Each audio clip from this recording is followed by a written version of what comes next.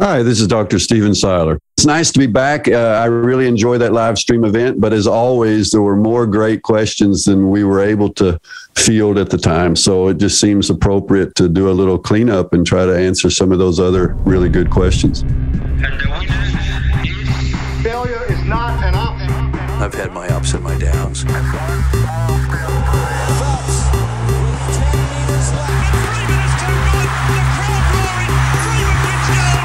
I think it's an absolutely breakthrough experience.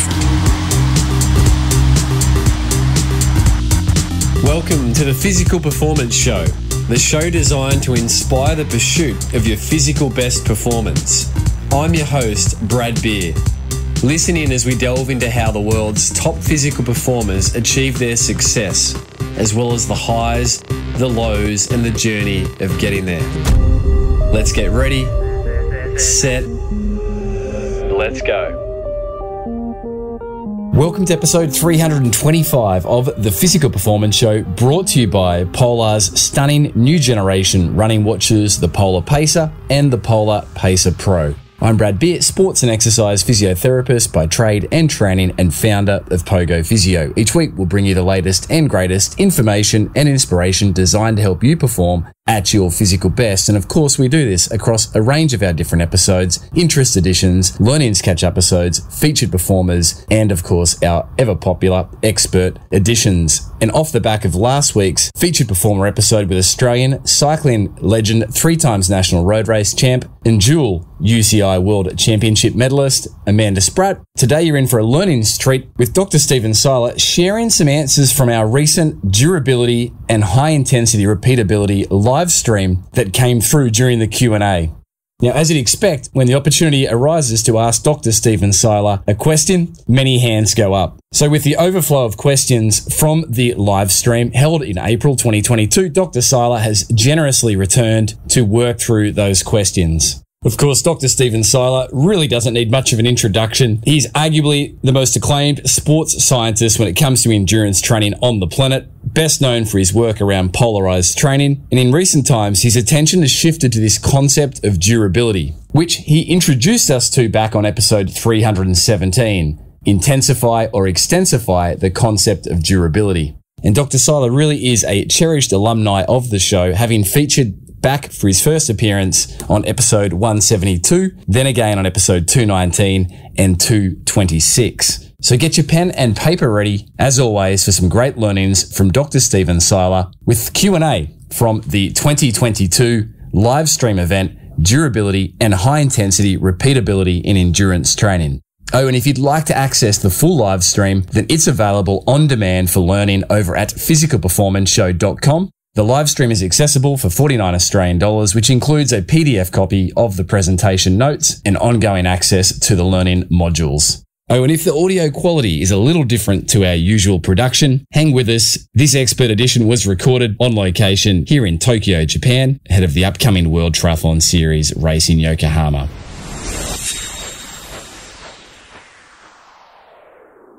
Dr. Stephen Seiler, welcome back for some unanswered questions from April's live stream event, Durability and High Intensity Repeatability in Endurance Training, which was attended once again by people worldwide in the endurance sporting space, coaches, practitioners, and of course athletes. And as we'd expect, questions were exceeding the available time, so you've graciously offered up your time, your morning there in Norway to answer some of these questions. So welcome back and thank you. Yeah, well, thanks. It's raining here, so it's a nice day to be able to sit actually in my home office. And I tell you, I had to struggle with, you just sent me these questions, and so they're tough. You know, I don't have perfect answers, but I'm gonna do my best. Let's work through them. I was listening back to some of the content that you shared on the live stream and the prior interest-peaking episode of the show, 317, to extensify or intensify. We were claiming it as a worldwide first, that extensify had been birthed on that show. The word, yeah. It just yeah. You know, there's so much in there. And you did say you don't need a PhD in exercise physiology to understand durability. Now, the bulk of these questions relate to this topic. You said we know it when we see it. There are athletes that just deteriorate less than others. It can be trained. It's also a talent. And that's first step of developing this durability or robustness as an athlete or an individual is the frequency of training. And they were my standout takeaways, amongst others, from the live stream. Anything you'd add to that quick little rapid fire bout of learnings? For me, it's kind of boils down to frequency, duration, intensity, kind of as a pyramid. And when you're in a flow with your training, you should be able to tolerate the frequency that you want to achieve, within your limits. Everybody has different goals, but the frequency should be the first thing that is inviolate. Meaning if I've said I'm going to train 5 days a week, then I want to make sure I'm adjusting my training so that I handle 5 days a week in a good way. And then I extend, that's the extensify part where some of those sessions get longer. I want to use duration to for what it's worth, to improve durability, to improve adaptations. And then I sprinkle intensity on top as the icing on the cake. It's important. It makes the cake great, but you got to bake the cake first. And that's this frequency, duration, and then the intensity sessions. And that, if you get that basic kind of hierarchy right, a lot of good things happen.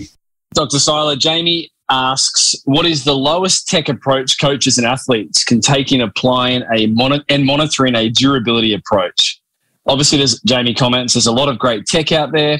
It's not always accessible to everyone, and there can often be, in some ways, some overwhelming amounts of data. Anything you'd suggest to Jamie? Well, the absolute lowest tech is still the brain. It's the highest tech and the lowest tech at the same time, in the sense that great athletes are just really tuned in to their bodies and they listen. You know what I'm saying? It's one thing to hear the signals and say, I'm actually pushing a little hard today. And it's another thing to do something about it and pull it back. And so that's number one. The best tool you have is a sensitive, dialed in, perceptual tool. It can be purely qualitative. How do I feel? Or it can be that you use something like the Borg scale during workouts and say, when I get into the teens, then it's starting to be a little bit too hard on an easy day. I should be in that 10, 11, 12 space on the Borg scale. I should be really there, and I have a tendency to drift up. Okay, do something about that. So that's the lowest tech I know. Now, you can sprinkle other little low budget tools on top. One is that after a long session, you shouldn't have any appetite suppression.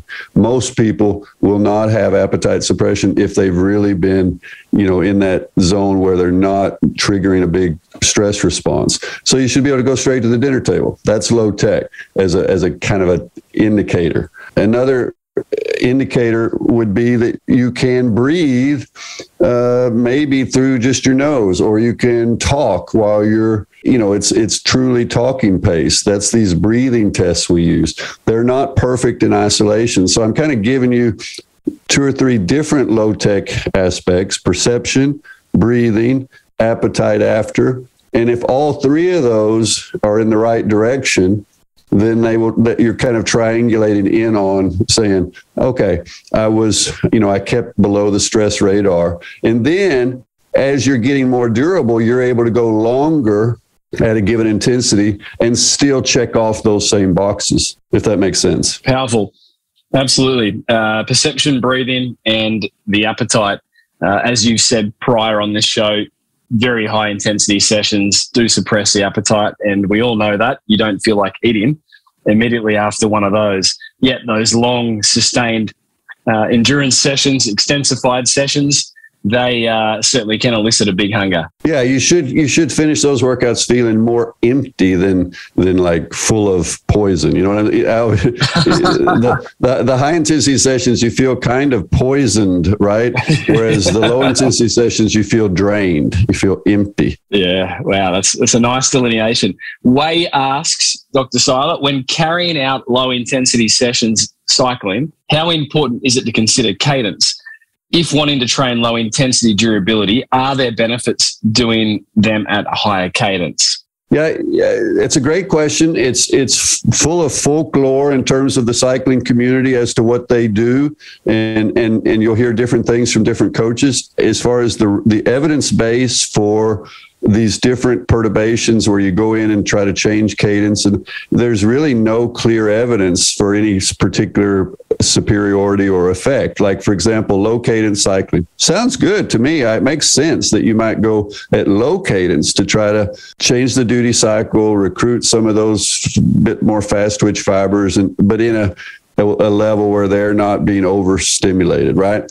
But there's no data to show that has some specific effect. So I'm just being honest with you. It's kind of there's this kind of U-shaped curve on cadence where high cadences are inefficient, low cadences tend to induce you're recruiting fast twitch fibers, you get more lactate. So the body tends to self-regulate around some efficiency. It's part efficiency and part not wanting too high of a tension in the muscle, right? So I'm beating around the bush here, but the point of it is we don't have any specific data to tell it. So if it feels good for you, if it feels like you're expanding a bit your motor skills, you're able to handle a higher cadence, it eases the pressure on your legs, and switching a little bit back and forth at different cadences, I think that's probably a good thing, because it just makes you less dependent on any one specific muscle group or set of muscles. If you can stretch the cadence a bit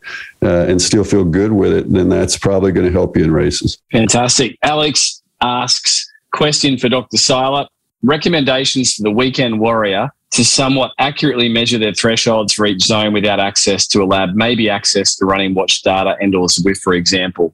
I know you've answered this prior on episodes, but any feedback there for Alex? Yeah, I know anything I say here is going to get me in trouble with somebody, because there is variation individually.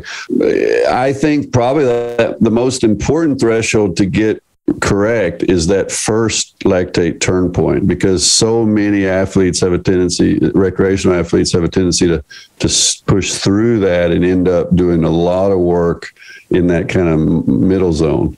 So LT1, that first threshold, if you're a recreational athlete, I would say on the Borg scale, if you're starting to move into the teens, then that's a good indicator that you're passing that scale. We've got data on recreational athletes, and when the LT1, they hit at an average of 12 in running, an average of 12 on the Borg scale. The athletes that were a bit higher, bit more training volume, they were at 13.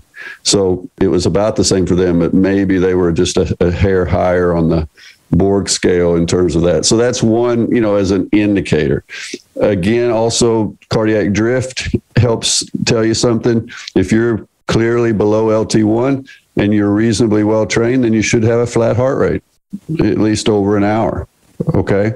If it's drifting up already in 30 minutes, it's too high in intensity. You're not in that low intensity zone. I feel pretty confident in saying that. That's another indicator. Now, when it comes to that second threshold, it's maybe I would say, heart rate is definitely, if you're above 90%, you're too high. I mean, you've passed the threshold almost in any athlete we see. So it's somewhere in that. If I'm going to say percentage of heart rate, I would say if you're somewhere 87, 88% is going to be a reasonable guess that's where we see a lot. It's in that 86 to 90 range for heart rate in reasonably well-trained athletes, that they're clearly crossing into LT, through LT2. So I'm going to be a bit conservative and say, keep it well shy of 90, 80, 86, maybe 87, and then tweak it from there. That's one way to go. Another way to go is just time-based, meaning a steady state effort. You should be able to do at least 40 minutes, I would say, and ideally maybe an hour, 60-minute hour of power, hour of pace at that kind of that right on that threshold, that second threshold. So that's a time-based way. Is if you can only hold it 20 minutes, that pace or power, you're probably a bit too high you're already past LT2, if that makes sense. So that's a time-based method, just based on lots of physiological testing and maximum lactate steady state tests and so forth, where we're just saying if you're on the part of the power duration curve or pace duration curve, that's in that kind of 40 to 60 minute range, it's usually pretty close to that second threshold. Again, there's no answer here that's perfect, but those are some guidelines. Yeah, no, that's fantastic. First LT1, first turning point, you mentioned there, the Borg scale from 6 to 20. People aren't familiar with that, look that up and you'll see the associated ranges from very, very light to very intense. Heart rate drift can also give an indication for staying below LT1, and then LT2, potentially remaining well shy of 90% of maximum heart rate. And then also think about the time-based side of that as well, knowing that you should be able to hold up to that threshold for around 60 minutes, the famous Dr. Seiler hour of power. Well, I didn't create that, so just so I don't blame me, but it's been around. It's been around a while. I don't know if some of the online apps for smart cycling would be as popular if it was a 60-minute FTP test versus a 20-minute one. That's the thing, good old Americans and others have a tendency to, we have a short attention span, so 60 minutes. How can we pack this down to 20? It doesn't sell well. Jim asks Dr. Seiler, does Dr. Seiler have recommendations about nutrition when doing 1 or 2 hours in the green zone? Is it okay to skip nutrition during these training sessions? Obviously, we note that your expertise isn't directly in dietetics, but still interested in your thoughts on this one. Yeah, another way to get me in trouble here, put me out over in the nutrition zone. But I would basically say 1 to 2 hours, I would not get too worried about nutrition. Don't be stuffing gels in your mouth and all this stuff on these fairly short, low-intensity workouts.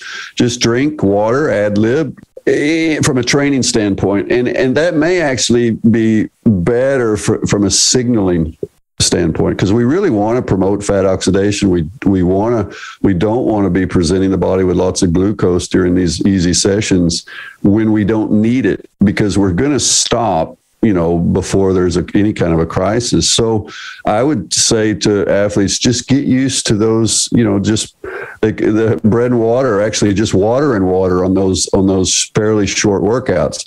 Now the caveat to that is that as you approach races, you need to train just the process of drinking, of body management. And so that's a different issue. That's a behavioral issue of not necessarily listening to the signals because they don't come fast enough, and training your brain to drink on a schedule and things like that. So don't get me wrong, drinking and all the nutrition is super important on the longer efforts in the race day. But day in, day out, we have a tendency to still do all those things, and we don't need it. And maybe it's even negative for adaptation because we're kind of blunting some of the signals we're trying to generate. Intuitive. So my answer, water, just water on the short workouts that are at low intensity.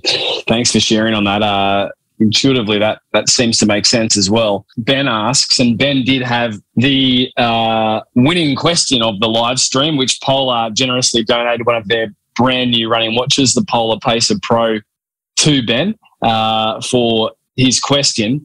But Ben asks, in a multi-sport event in training, do we aim for each discipline to be a polarized split 80-20? Yeah, that's a great question. I'd probably say no, although I'm not a triathlon specialist, but my reading of the research we got to think about some different things. One, the transfer of training, is one of the things we're interested in. And there's pretty good evidence from several people all the way dating back 20 years, Millar, way back to 20 years ago, that swimming is just a beast unto itself. So there's essentially no transfer of the swimming work to cycling or running capacity. None. And that kind of makes intuitive sense, to be honest, given just everything about swimming is so different. There's pretty good transfer between cycling and running. So some of that cycling volume seems to pay off in running. It doesn't hurt, and it probably helps a bit. And I think it helps explain why we're seeing some pretty darn good running performances on fairly modest mileage in triathletes. So that's one aspect of it, the training transfer. And then we know that running itself is both critical to the overall performance, especially, in any of these events, but particularly the Olympic triathlon distance. So that performance, if anything, needs to be emphasized a bit, because you got to hang the first two and you win with the run, as we've seen even lately in the Ironman, So I would probably push some of my harder sessions towards the run if I'm distributing hard sessions unequally. And I think probably I would. And I would overemphasize the run for two reasons. One, because of its importance, and two, because the transfer will be good. We know that, running creates a good cardiovascular response, and it's probably going to have a reasonable carryover effect to the cycling. So that's my take on it is, I would not be afraid to shift the high intensity load a little bit towards running. But you've got to find your balance. Yeah, that's interesting. Ben furthers there and comments, what is an example of intensity distribution, given that you can only do 4 by 8 minutes so many times in a cycle for it to be beneficial? Yeah, absolutely. So everybody loves to call 4 by 8 like the Seiler interval session or whatever, but it was never intended. I never intended to try to say that is the interval session. In fact, I'm very opposed to that kind of idea of there being any one specific magic formula. So I think it's in general a good idea to mix it up. I find that 4-week cycles are plenty, meaning 4 weeks in a row of a specific session.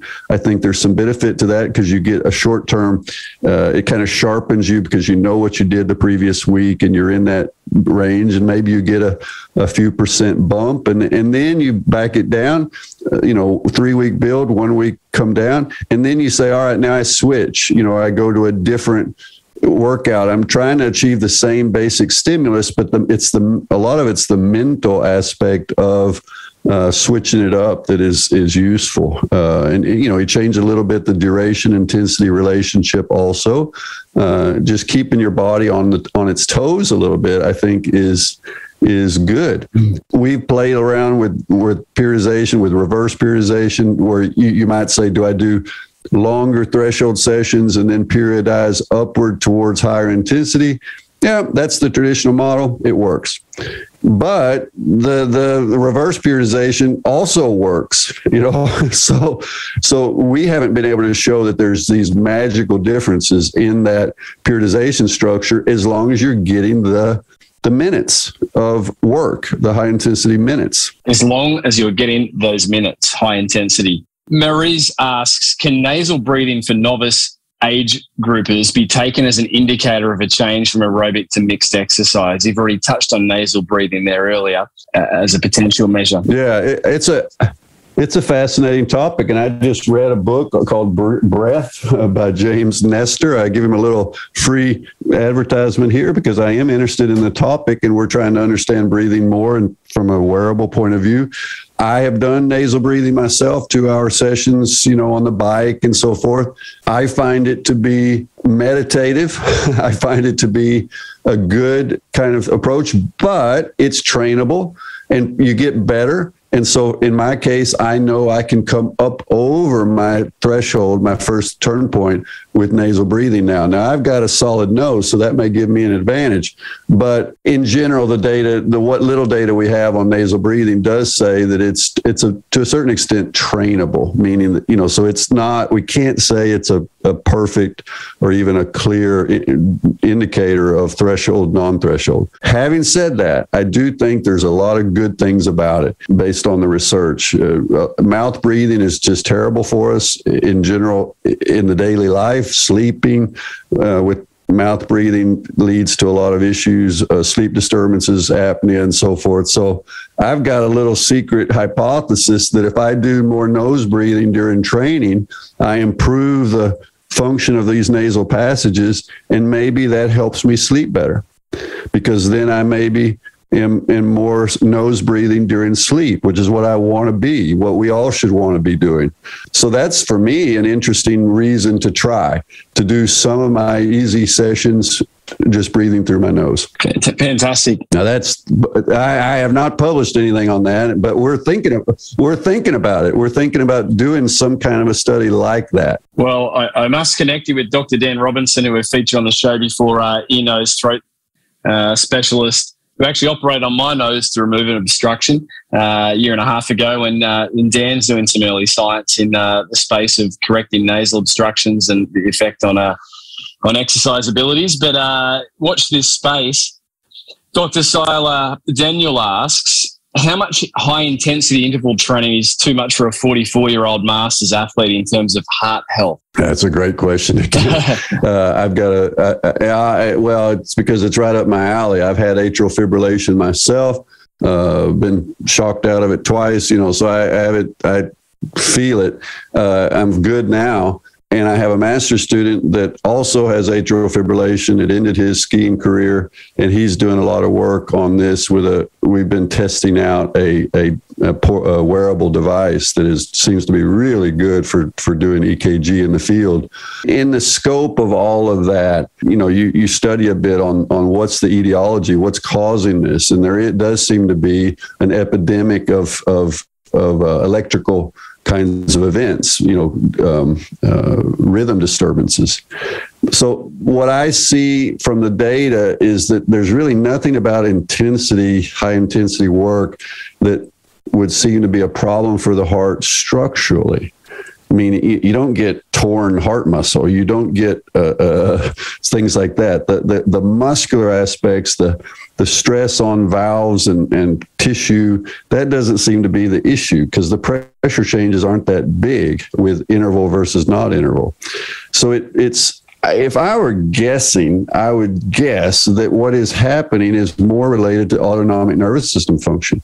Now I am just way out on thin ice and guessing, but that seems to be the issue is that when we get in a state as masters athletes of doing too much intensity, meaning probably too frequent intensity, we create some autonomic nervous system stress and the brakes come on, and we get into some problems there that may be involved in this transition towards a greater risk of arrhythmias. So this is speculative for me, but having said all of that, I would just say that it seems like 2 days a week is enough in terms of high intensity load for masters athletes. And in general, for a lot of athletes, 2 days a week is about what we see with our best skiers and so forth is 2 days where they're really pushing. In 12 out of 12 workouts, maybe 3. They might do a double hard session or something like that. But for us, typical masters athletes, I don't think you need to be hitting it hard more than twice a week. And probably it's difficult to recover if you do. Interesting and thought-provoking and challenging. Daniel further asks, on the other end of the spectrum, for his 11-year-old son, what's the best method for calculating zones training for an 11-year-old runner? Smiling and grimacing. Seriously. Smiling and grimacing.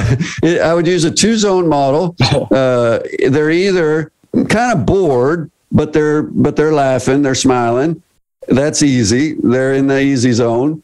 And then kids cannot hide how they're feeling. So their face is going to be contorting. If you're pushing them too hard, if they're hurting, their face gets red, they twist and they turn. And then, so you just use the face zone, and say, all right, this kid's, because remember, 11-year-old kids don't have much in the way of anaerobic capacity at all. So they tend to go from this feels fun to this sucks really quickly in terms of,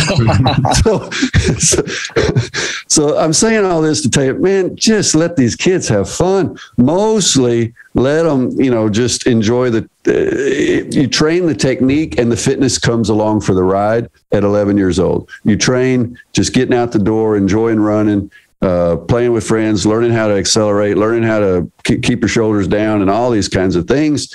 And then just in that process, they get some hill training and they get some accelerations and they get some, the fitness comes and we wait. we wait before we start getting all systematic on this stuff and talking about training zones. I'm just being honest with you. And your triangle probably has good applications here as well. Frequency, extensification, duration, and the intensity, right? Even just from looking at that intensities. We're basically getting these kids used to the idea of training. So it's a transition from playing to training. And that in itself is tough enough at that age, right? So, and they're getting into a habit. So you're helping them form a habit that they find meaningful. And then that builds the base for a transition towards something more systematic in maybe 4 or 5 years when they're 15, 16. Today's episode is lovingly brought to you by Polar, the world's top choice in personal guidance for fitness, sports, and health. Polar are very excited to announce that they have launched 2 stunning new generation running watches, the Polar Pacer and the Polar Pacer Pro. Engineered specifically for running, the Polar Pacer and the Polar Pacer Pro are equipped with a variety of functions unique to Polar and provide personalized guidance and support across the entire runner's journey, from the first steps to the marathon and beyond. The Polar Pacer Pro is for those who want to run better. It's one of the most powerful and sophisticated running watches ever built. It's ultra light with a high-performance core processor and includes an extensive suite of advanced training tools that will help serious runners improve their running economy and performance. With built-in navigation and running power, it debuts at an incredible $499, whilst the Polar Pacer is for those who want to fall in love with running. It's an ideal running watch for those who are starting their journey as runners. It embodies the simplicity of running with all the essentials, plus the specialized training, sleep, and recovery tools they need to fall in love with the sport. The Polar Pacer will help all runners get started at $299. So if you feel like it's time to beat your best, jump across to Shop Polar at polar.com. Support for today's show also comes from Pogo Physio's online telehealth consultations. If you are a runner or endurance athlete struggling with bone, tendon, or joint-related concerns, then rest assured our online 45-minute telehealth consultations have been helping endurance athletes worldwide get back to their physical best. You can schedule your appointment with myself or any of the Pogo Physio team by jumping over to pogophysio.com.au/telehealth. For now, let's jump back with Dr. Stephen Seiler on this durability Q&A from our recent live stream event.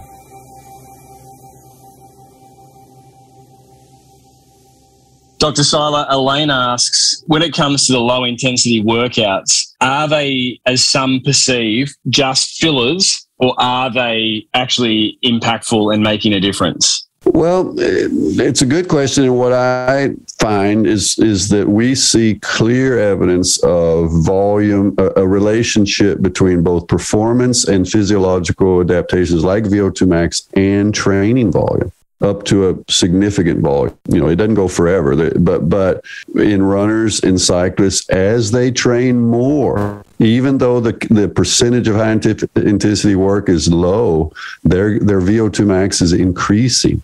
Their thresholds powers are getting better. So from that perspective, the volume matters.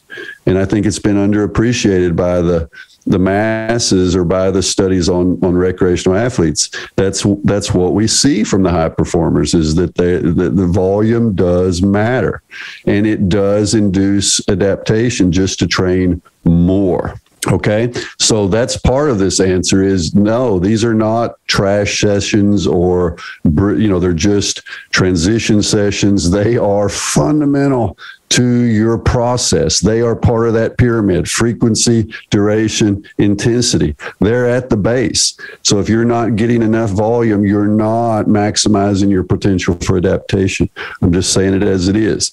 Now, having said that, yeah, there are times when you're going to get on the bike and only cycle for an hour, hour and a half, which is kind of a maintenance load for you because your typical long sessions are 2 hours. And I would call those sessions bridge sessions. We're maintaining a signal stream to the muscle to maintain adaptations while at the same time staying below the stress radar, because we know that tomorrow is a tough session where we're really going to turn on everything. So I would call that a bridge session. It has a role. It's maintaining signaling, but we're being cautious because we want to put in, we want to turn on the engines big time the next day. So we're constantly balancing these things, but that signaling is always there, and it doesn't. It's not unimportant. It's part of our process. You did comment before we threw live, talking about the recent or the weekend's win at the time of recording of your counterpart Norwegian triathlete, Olympic champion Christian Blumenfeldt in his first, any Norwegian's first outing at the World Ironman Triathlon Championships. He was sick, had some illness, and still pulled out the winning performance. Incredible. And, you'd commented, but yeah, there's years of baking that cake for someone like the Olympic champion, Christian Blumenfeldt. So clearly these sessions aren't just filler sessions. Dr. Seiler, Stuart asks, rowing coach, Australian-based. I'm a rowing coach, 16 to 17-year-olds, typically rowing season lasts 18 weeks, with the rowers coming in with unfit and also a low technical skill set. Leading into the main event of the season, the head of the river, we have 5 to 6 competition races each week. Would a hybrid of the 80-20 training model work better in this situation? Hope that makes sense. Cheers, Stuart. Well, what I read in that question is that in that setting, young athletes, they're not very technically proficient. They're not very controlled. Every workout is probably going to edge towards chaos in the sense that the most likely scenario is that they're working too hard because they're working hard because they're inefficient and so forth. And you've got a race each week in that buildup, which means you've got at least one day. The racing day is tough, although it's not necessarily a really demanding day, but they do push for some minutes really hard. And then you're supposed to have some hard workouts in addition. So this ends up being a really tough management issue. So obviously one of the things I would do is just really try to get them to understand the value of being able to row well at low cadence, that it does transfer up, and that is hard for kids to get. But if they can't row at 18 well, then they can't row at 36 well either, for sure. So discipline was what I was up, and tried to get across when I was coaching young rowers. And then I might think about saying, well, that day that I'm going to kind of waste, that race day, which is kind of a little bit of, it's a mix, it's kind of hard, but it's not really a good training day. I might have these kids after their race go to the boathouse and get on the ergometer and do some more quality. So in other words, to really make that day one of the quality days. And then you only have one other day where you're going to do some interval type work and try to clean up the schedule a bit, if you know what I'm saying, to try to make it very clear that race day is so tough. This is a tough day, and we're going to even make it tougher. And then we're going to have one other kind of high intensity day because they want to go fast. So it's not hard to get them motivated for those. But the problem is they're going to try to go fast or hard all the time. And then they're going to be a bit stale and so forth. So that's what I would try to do, is clean it up and help them mentally think a little bit more polarized mentally, to think, today's the day we get to go fast, Bring some excitement around it. Yeah. And then they're holding back. Not today, guys. Not today. Tomorrow's our day. Tomorrow we're going to have seat racing. Tomorrow we're going to kick ass. So that's the way I was trying. I would try to manipulate the brains of my kids. We even did what we called search for speed workouts, where I would tell them, all right, close your eyes, and just get them into this idea that certain days were where speed matters. Other days we were trying to, it was find zen and find rhythm and so forth, and try to get them kind of geared into that. The platitudes of Dr. Seiler: find zen, search for speed, kick ass. The list goes on. And extensify. And finally, Dr. Seiler, Neil asks two very interesting questions. The first being that Neil comments, there seems to be some debate as to where zone 2 lies. Alan Cousins suggests that it is the intensity slightly above the first increase in lactate, whereas Inigo San Milan suggests he would aim for the zone between first increase in lactate and maximum fat oxidation. Your advice seems to suggest aiming for at or below the lactate increase. Asking in the context of your average recreational athlete 6 to 12 hours a week. Yeah, again, boy, this is as tough as they get, because all of these terms that were just introduced, they are fuzzy. Even fat max, for example, is for me a problematic issue, because usually we find fat max after, early after 20-minute warm up, and then you do a little protocol. So they really haven't been going very long, and fat oxidation may continue to increase, and, it may be higher later. We've even seen with runners that we can see in a 2-hour run that their fat oxidation is increasing across that time. And then even though that's happening, at the end of the 2-hour run, their lactate is increasing a little bit. And that seems like two opposed, diametrically opposed things that are happening, but both are going on.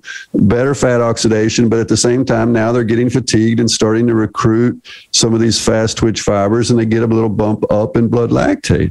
So we need to be really clear on this, it's things are dynamic during these longer sessions that are kind of right around that threshold.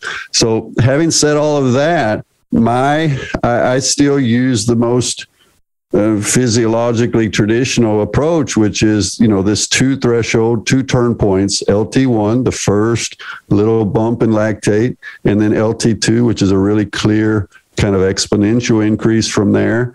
And the area in between is that threshold region of intensity. So for me, below LT1, that first turn point, that is clearly, at least for those sessions, if I'm below LT1, I'm not triggering that big stress response. And and fat max is generally, at least for us, we've seen, it's generally in that below LT1 region. But, I'm not trying to disparage these other guys, and there's different aspects to how this manifests as intensity and duration, interact and things get longer. So we've got to keep that in mind. I use 3 zones physiologically. So zone 1, below LT1, zone 2, between LT1 and LT2, zone 3, above LT2. And then what happens is you can split zone 1 in that 3-zone model, and it becomes 1, 2. Threshold is 3. And then you can split the 3rd zone in that physiological model, and it becomes zone 4, 5. So that's what we do in Norway, and that's what a lot of others do. So they're both valid. They're both anchored around the same physiology, just so we're clear. No, that's great. And the final part of Neil's question here is, in a recent podcast, Inigo San Milan suggested doing a high-intensity rep block at the end of a longer, easy workout, which is different to your thoughts on determining intensity based on the session rather than time in the zone.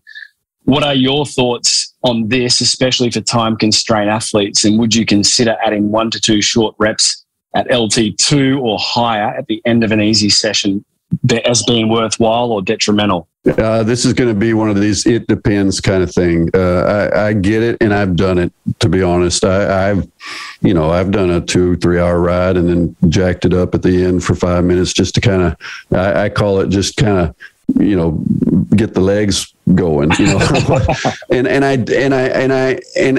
find that if I do that for a short enough period, just the one push, and then my heart rate comes back down nicely. I don't feel stressed. Like I've talked about, get off the bike and still feel like I'm ready to go eat and everything. Then I'm saying, okay, I don't mind doing that every once in a while, just to kind of blow the soot out, as we say in the car, just kind of push the gas pedal a little bit. And cyclists, I think, will do that before a big race, or cross-country skiers, they'll do a very amputated high intensity type of session. This would be even more amputated, just a little push. And as long as you don't push that too much, as long as 1 5-minute doesn't become 2 and then 3, see, that's the slippery slope that I would be concerned about, because athletes will tend to err in that direction, that they will start packing these easy days with, they'll say, well, I'm just going to do a couple of sprints. And then I'm going to just do a little 10-minute threshold, and then I'll probably do a 5-minute. Well, before you know it, that easy day is really not easy anymore, okay? So please don't do that, because even from the top athletes, they will say that they've all been victims of their own, of that kind of thinking, where they get overreached or start really pushing because they try to squeeze some things into those easy sessions. Yeah. So be careful if you do it. All right. Is it a way of, at times though, helping with this high intensity repeatability? Like you've mentioned, these 1,000-watt pulse spikes at the end of a long stage race for cyclists. So is it some way of carrying over that, adding a few high intensity efforts at the end of a long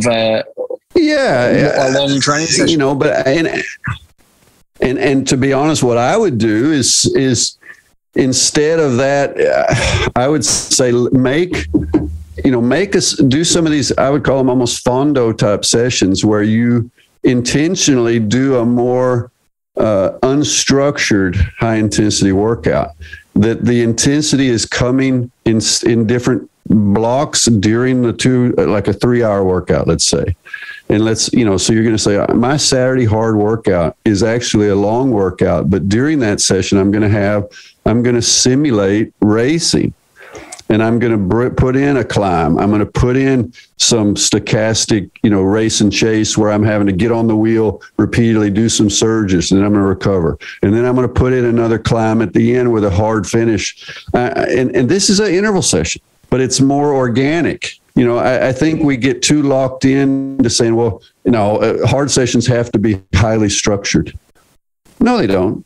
Your body doesn't know that you're doing 4 times 8 versus 6 times 4. Your body's not calculating all this. So I find it, I love doing nowadays myself, doing what I call organic interval sessions, where I just, basically some would call it fartlek, but I push it a bit harder than fartlek, where I'll just say, all right, warm up, and then I'm going to have blocks of 10 or 15, maybe even 20 minutes where I'm just hitting on the gas repeatedly and bridging, trying to bridge and get on the wheel of another cyclist in Zwift or whatever.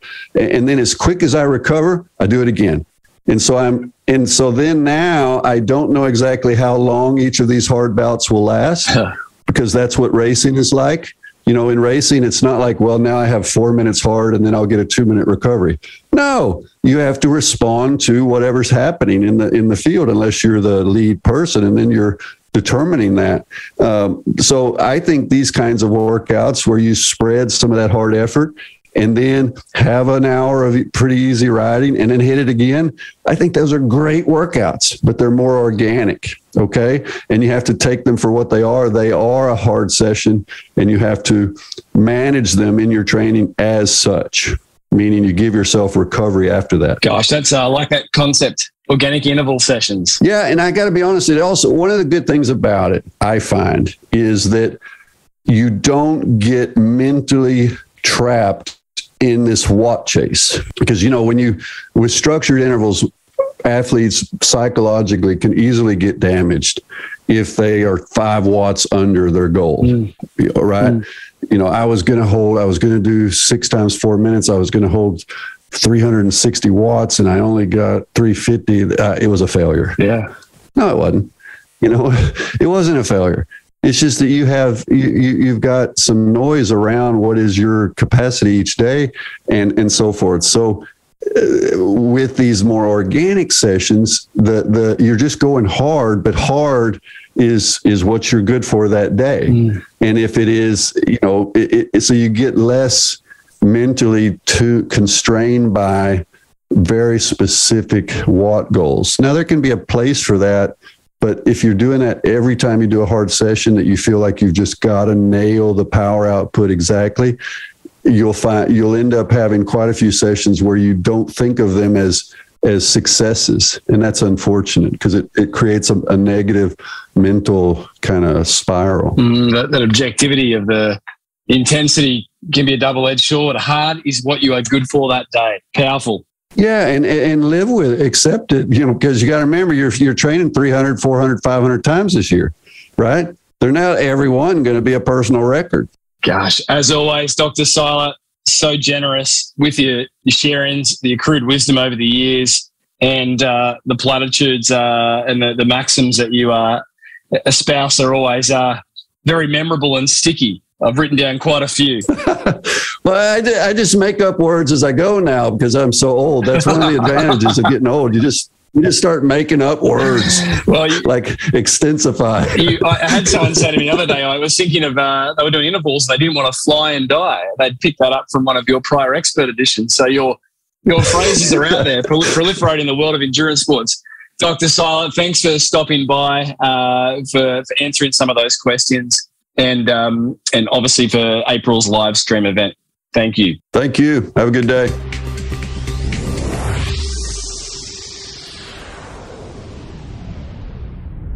So there you have it, another episode of the Physical Performance Show. And I trust and I know, as always, you enjoyed the learnings from Dr. Stephen Seiler. It's probably one that you'll want to listen back to capture, as always, the great information that Dr. Stephen Seiler shares. You can find Dr. Seiler over on Twitter at Stephen Seiler, STEPHEN Seiler, all one word. And do check out Stephen's YouTube video gallery. Just search Dr. Stephen Seiler for some wonderful learnings via his YouTube. Talking about YouTube, you can find the Physical Performance Show over on YouTube now with complete video episodes and snippets available. Don't forget to keep the podsies coming. That's simply an episode that you're enjoying with a screenshot and tagging in the show at Physical Performance Show over on Instagram. If you have feedback for the show, we are always open to receive it. Easiest way is drop a DM over to myself at Brad_beer on Instagram. Massive thanks once again to today's show partners, Polar and Pogo Physio's online telehealth consultations. Now, if you'd like to get full access to the live stream event, Durability and High Intensity Repeatability in Endurance Training that Dr. Stephen Seiler presented in April of 2022, jump over to physicalperformanceshow.com. There you can access the learnings on demand. Of course, our show patrons get access to all live stream events, past and upcoming, in return for your generous monthly support. If you'd like to become a patron of the show, it's simple. Jump over to Physical Performance Show, hit the Patreon tab, and there you can pledge your support from just $5 per month. Big thanks to the team who make this show possible each and every week. Daryl Misson, audio engineering, Susan Wilkin, show administration, Matthew Olding, show graphic design, and Milan Borrow for our video assets. Now, coming up on next week's episode of the Physical Performance Show, we start a mini-series titled Endurance Innovators. This is where we catch up with innovators in the endurance sporting community who are making a big difference. Next week, you'll enjoy a conversation with Jeff Byers, CEO and co-founder at Momentous, formerly Amp Human. Following that, you'll enjoy episodes looking at new technologies such as the VO2 Master VO2 Analyzer, worn by some of the planet's hottest endurance athletes. We take a look at the Super Sapiens device and some innovations in the swimming marketplace. So until next week, keep pursuing your physical best performance. I'm Brad Beer, and this has been the Physical Performance Show.